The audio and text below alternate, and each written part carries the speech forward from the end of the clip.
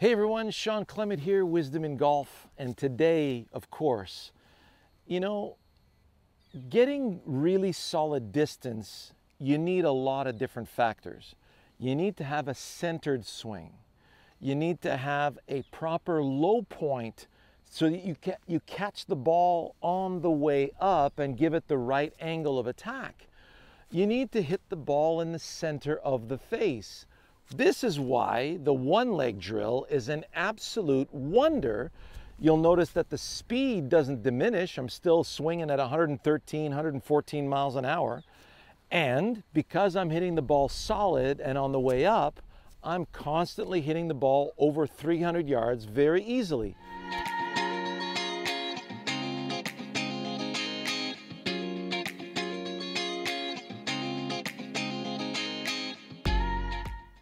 Before we begin, of course, this kind of valuable information, you want to make sure you're subscribed to our channel. You leave a comment or a question down below because, you'll want to try this for yourself. And make sure you ring that notification bell so that you don't miss any future videos, all right? So let's get to it. You'll notice that when we get on one leg, if I go with a normal stance here, and then I get on one leg, I'm bringing my foot all the way back until I feel like I'm just on a little bit on the inside of those tiptoes.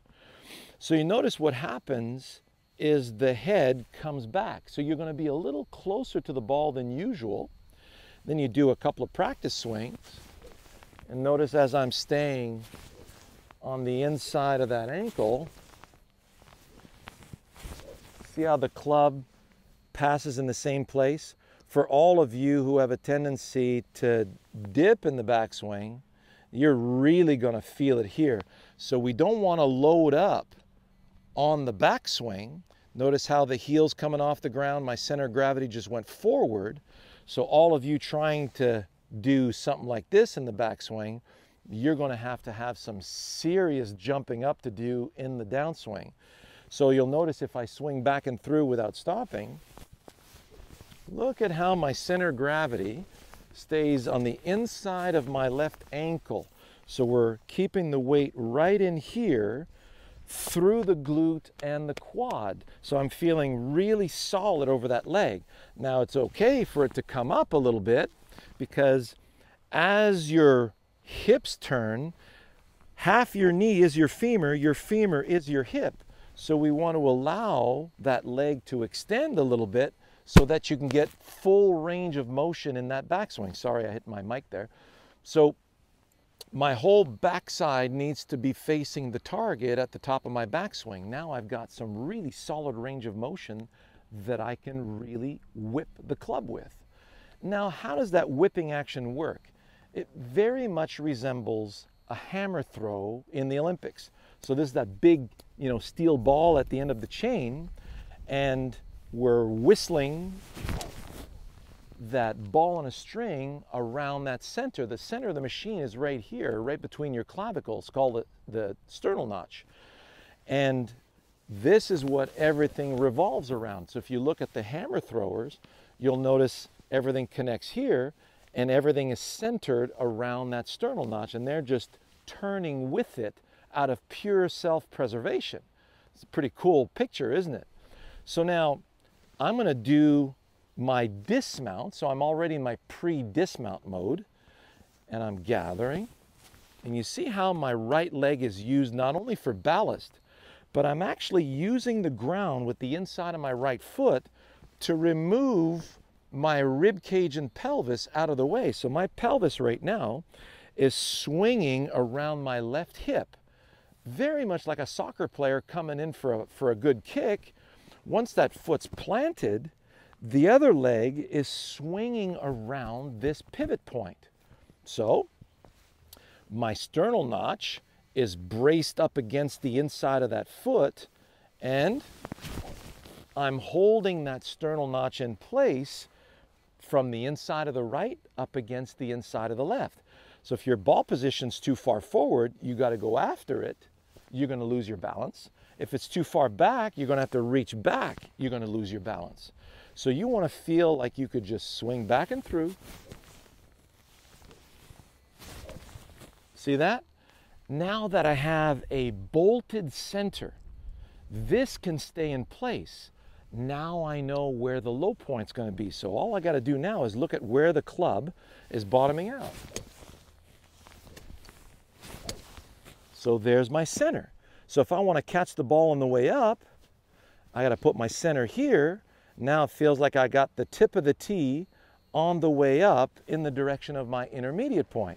So now I'm going to feel that weight dynamically in that G-force, and I'm just going to twirl it right through the tip of the tee in that direction. Here we go.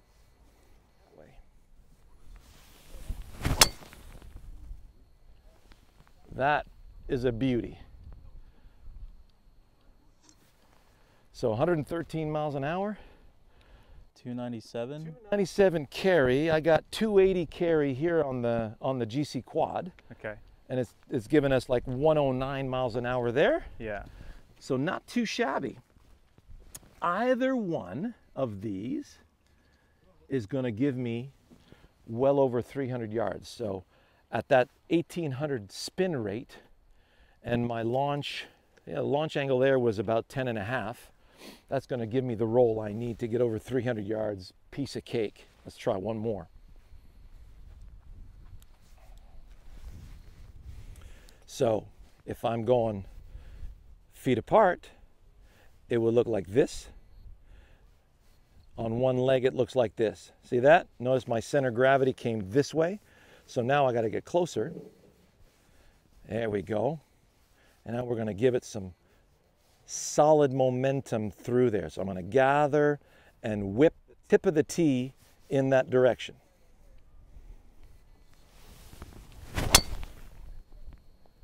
Bombs away. Bombs away. 114 miles an hour. See, that was 284 carry. Yeah. 1900 spin. That's well over 300 yards. Exactly, yeah. So let's finally do one more.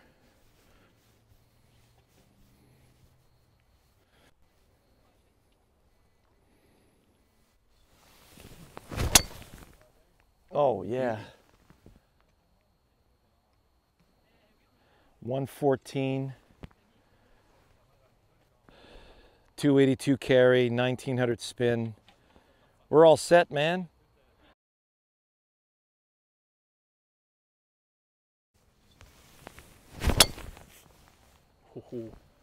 Man, 114 miles an hour. That one didn't register for some Didn't reason. register? Too No. bad, because this one here is 290 carry at 2000 spin. That was 320 easy. Easily, yeah. Oh man, I can't wait to go play now. Sav, be careful. I'm 2 up on a match with Sav right now, and I gotta go finish the deal. I'm not worried. She says she's not worried. So I hope you guys enjoyed that, and stay tuned for our next video. You know it's gonna be good.